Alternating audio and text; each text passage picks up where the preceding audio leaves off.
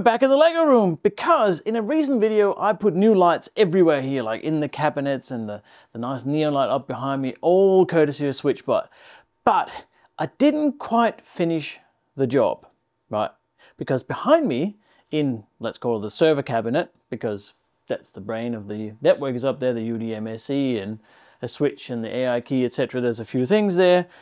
That light there, as you see, that goes around the edge, it's kind of old, like the other ones were. Some of the lights are going yellow. I can't do fancy lighting with them. So in this video, we're going to finish the job with this WLED light strip and a WLED controller from SMLight. And SMLight has been a supporter of the channel for quite a while. I've done quite a few videos. My favorite probably being the one I did with Avi, where we turned my light on from across the world using magic and trickery, I think, but also SMLight stuff. This is an LED controller, or WLED controller. It also has a microphone in it. It should go directly into Home Assistant and connect to this light strip here. And we're going to put that on there, get all into Home Assistant, and then obviously fix the automation of opening the doors here. I have a contact sensor there that does that. So that's the plan. But first, I think we've got to get the old one off before we put the new one on.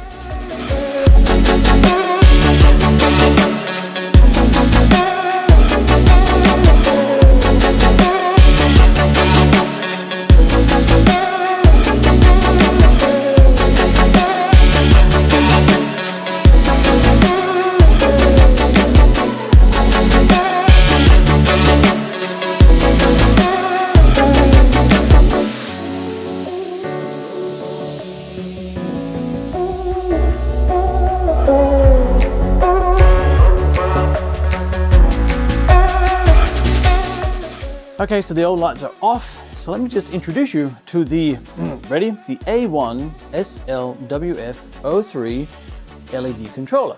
That's what it's called. SMLight has product names like that. Just get used to it. This is a tiny, you can see it's very small controller, and you power it with 5 to 24 volt. You plug in the, the ground, the signal, and the power for the WLED strip, which we'll do in just a second, and you're good to go. That's pretty much it. And then it connects via Wi-Fi to Home Assistant. So inside of this, of course, is a tiny circuit board.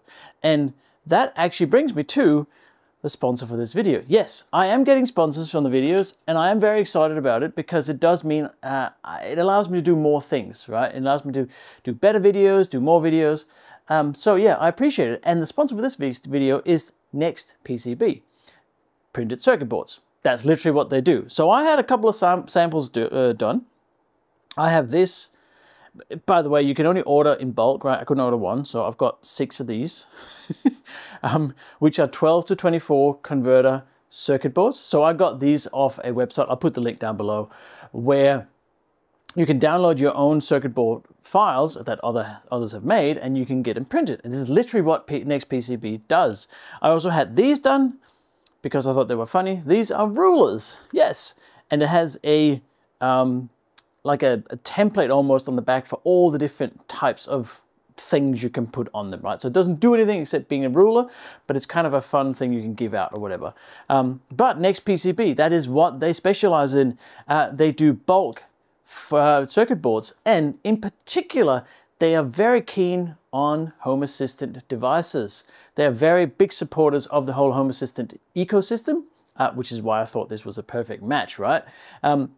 So if you have an idea of, say, a sensor for Home Assistant that you want to create, and you know something about how to design circuit boards, they can produce them for you, and they're dirt cheap. Like, I can't remember how much these were. I mean, these were provided by Next PCB for this sort of demo, but if you were to buy these, they were not much.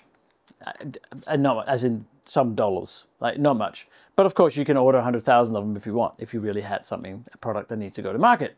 So thank you so much, Next PCB, for being a sponsor for this video, because without these circuit boards, we don't have any devices to play with inside of Home Assistant, right? So with that, I think we should install the SMLight WLED controller and the light strip, get it powered up, hooked up, and then we'll see what shows up in Home Assistant.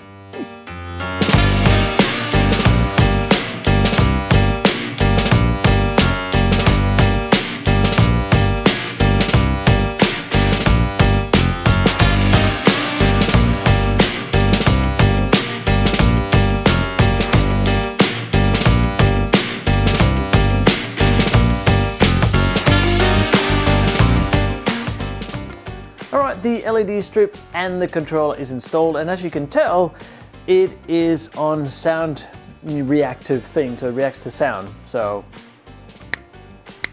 yeah, I was going to play some music for you, but that's a really good way of getting demonetized on YouTube, so I'm not going to. But I have Home Assistant open here, so it's actually really easy to get into Home Assistant. I put the controller on on my IoT network, and if you want to know why that's a good idea to have all your IoT devices on its own separate network on your Wi-Fi or on your network, then go check out my video with Richard Campbell on why and how and why, all the decisions that goes into that. We redid my whole network. That's a really good video. Highly recommend it. But I am here in Home Assistant. I'm on my light overview. So let me go in and find the WE controller under settings, under integrations. And then right here at the very bottom, we have WLED way down here, and there are two devices. So currently I have my server coupled WLED, so that's this one here. And we have the server rack light controller, which is from the other video I did also on a WLED controller, but a PoE powered controller up in my server rack up in the office. And it's sort of a modular thing. Go check that video out as well. It's kind of a neat device, also from SMLight. So I'm going to go into my server covered WLED, and you can see it's all there. So the preset is now sound reactive is what it's set to. But if I go in and I press on the little sort of light strip icon there, I get this whole sort of, I guess, control for all of these colors. So I'm going to change to blue, and then I'm actually going to change it to solid color, which is way up here, there. So now we don't have any sound reacting anymore. So it's not so epileptic. I can of course increase the intensity here, and then there are all the effects, and there are a million effects. There are so many. I don't even know what half of them do and what they look like, but let's say we chose, I don't know, color twinkles. Do it like that. And it starts doing things like that. So you get other colors, but there are so many effects that you can choose between. This is one of the cool things about SMLight. There's so many options. It's also one of the confusing things. But it's all in here.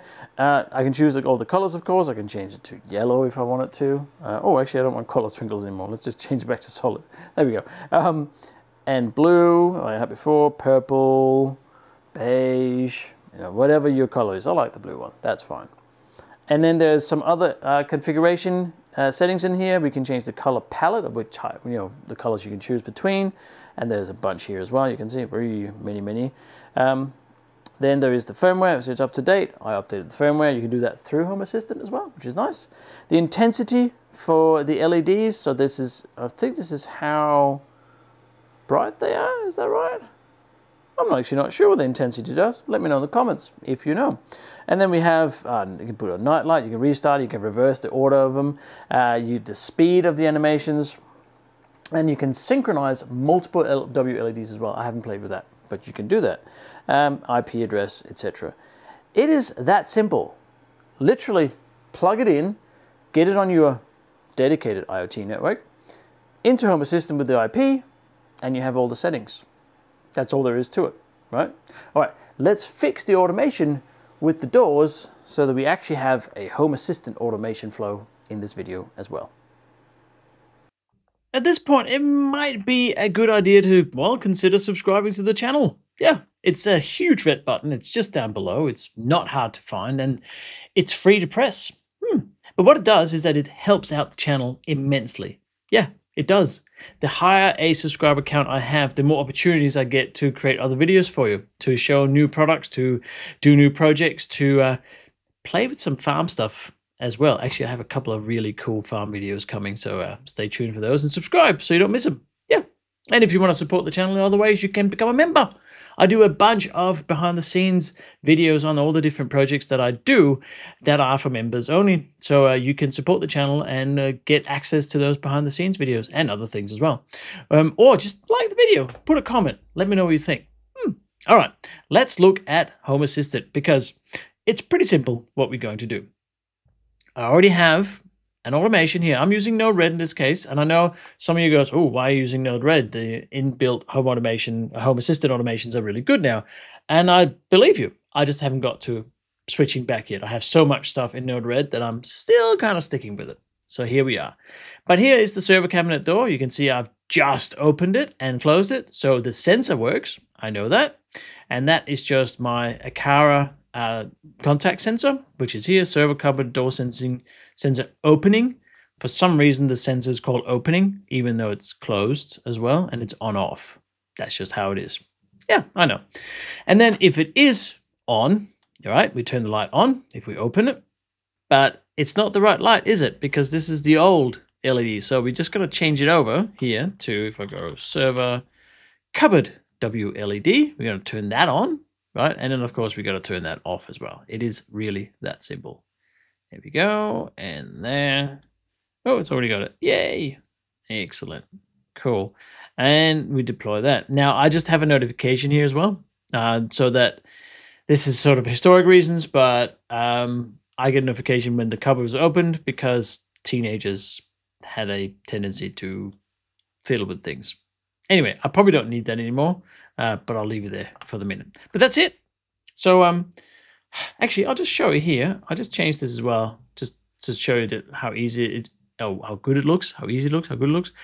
Here is the server cupboard WLED on my dashboard, and you get the same controls, of course, just in there. So that's just where that lives, and I can turn it on and off, which is nice. And I can see the server cupboard is open currently, which is correct.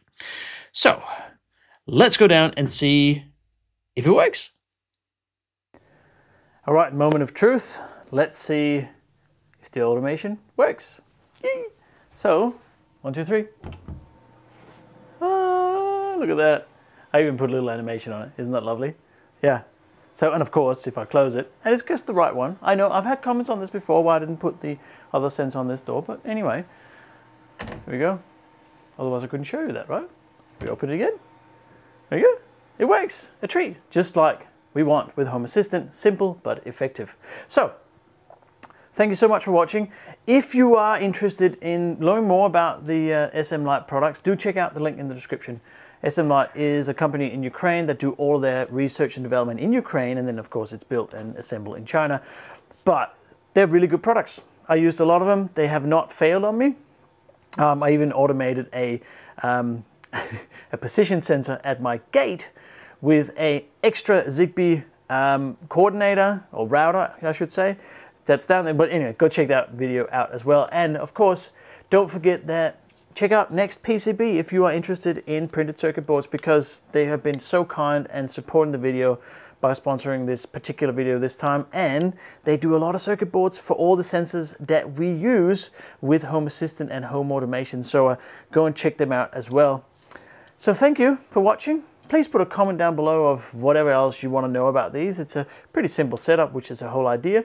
And as always, if you like the content, consider subscribing. That's the big red button. And other than that, I will see you in the next video. Thank you.